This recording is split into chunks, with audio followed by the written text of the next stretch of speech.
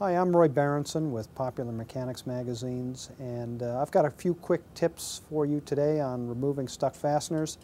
There are times when you can't get at a fastener with a trusty claw hammer and you've got to get it out one way or another. Two handy tools for that are a pair of heavy-duty side-cutting electrician's pliers. These are high-leverage pliers. They have a hinge point very close to their large jaws, and they have very long cushioned handles.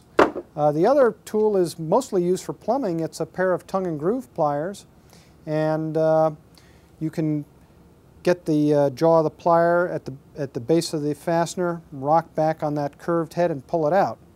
Here we're going to use the electrician's pliers, and for this I'm going to put on a pair of safety glasses, and you're going to get that the cutting knives flush to the wood, and then you're going to just crank down on those handles and pop that nail off of there.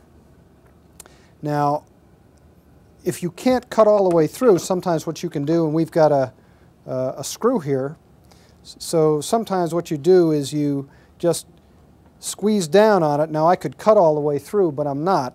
You're going to squeeze down on that fastener, and then you're going to put a big notch in it right at the base. And then what you can do is get the pliers on it from on top and just lever that up, break it off cleanly. If you can get at it with a hammer, you can drive that nail head, the stub of the nail head flush. Don't overlook some tools that are used for plumbing and electrical work. Tongue and groove pliers, side cutting electrician's pliers for removing stuck fasteners.